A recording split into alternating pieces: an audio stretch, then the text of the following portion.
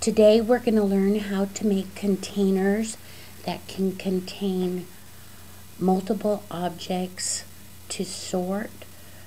You can sort pictures, numbers, letters, words, whatever you choose.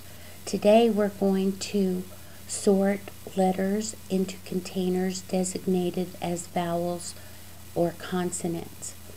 To begin, we're going to select a shape and make our containers. I'm going to select the shape tool, then here the size of the outline of the shape itself, and the color that I want the shape to be on the inside.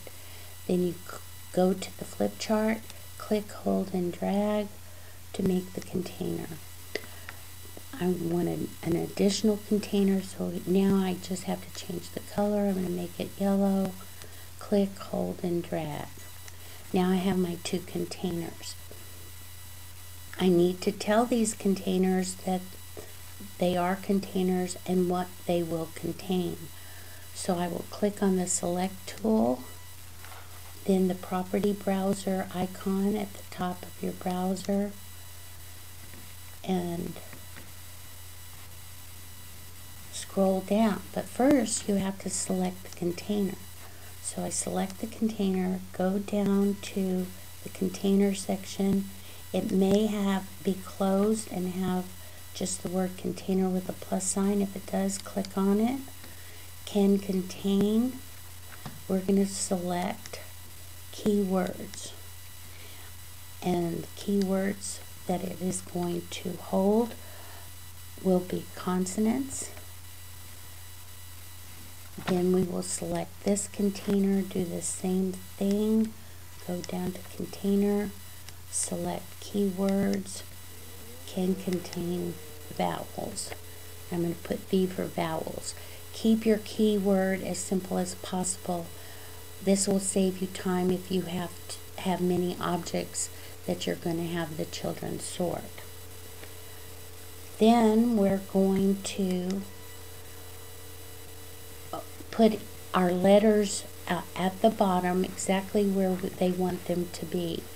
I'm just going to do a few letters. So I'm going to go to text, select that, and come here. I want the letters to be in black, and I do not want them to have a background.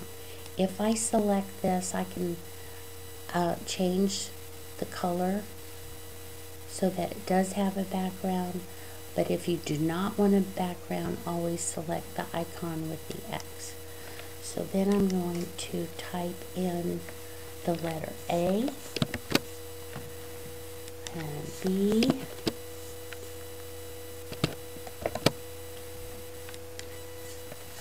E, U, and O.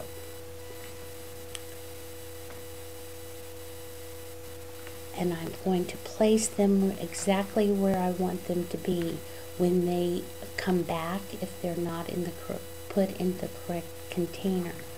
So I'm going to click on the select tool and arrange the letters the way I would like them to be. I'm going to put a vowel over here, consonant, and a vowel. Now I want to tell these letters that they will be returned if they're not put in the correct container. I'm going to do that by click, holding, and dragging across all the letters. And I'm going to scroll down here in my property browser to the rules, and where it says return if not contained, it has false. I'm going to change that to true. And then we have to tell the letters whether they are vowels or consonants. We do that by clicking on each letter, going to the top, and where it's under identification, where it says keywords, A is a vowel, so I'm going to select V for vowel.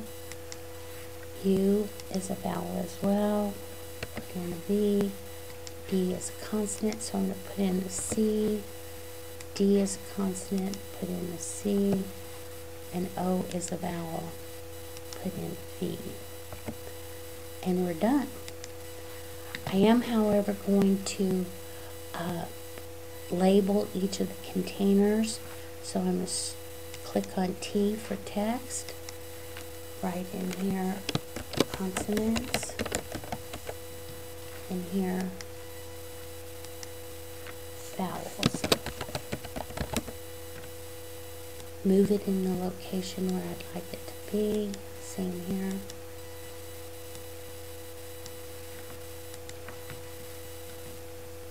Click on the select tool, and now I am going to save it,